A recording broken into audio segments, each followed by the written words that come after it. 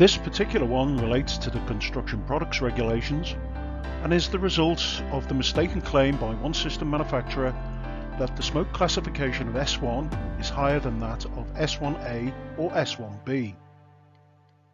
The duration of the EN 50399 test used to classify the smoke production is 20 minutes, during which time a 20.5 kilowatt flame is applied to the test sample.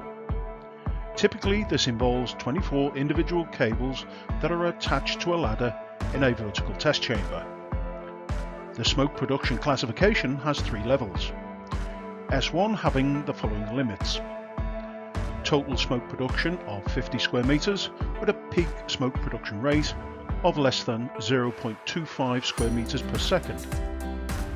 S2 is less than 400 square meters at a rate of no more than 1.5 square meters per second. Lastly, S3 is very simple. It does not meet either S1 or S2. Now to clear up any confusion. If you pass S1, you can then opt to add an additional test to establish what is termed transmittance.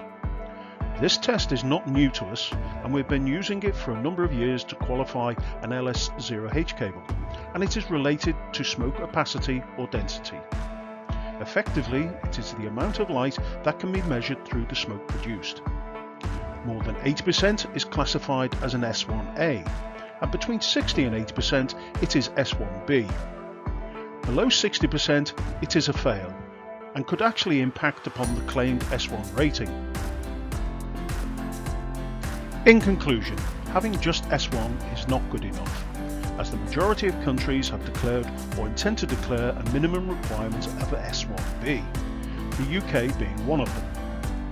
Furthermore, if you only have an S1 cable, it could be argued that you are taking a backward step if you don't establish the smoke density by way of additional or third-party verification testing.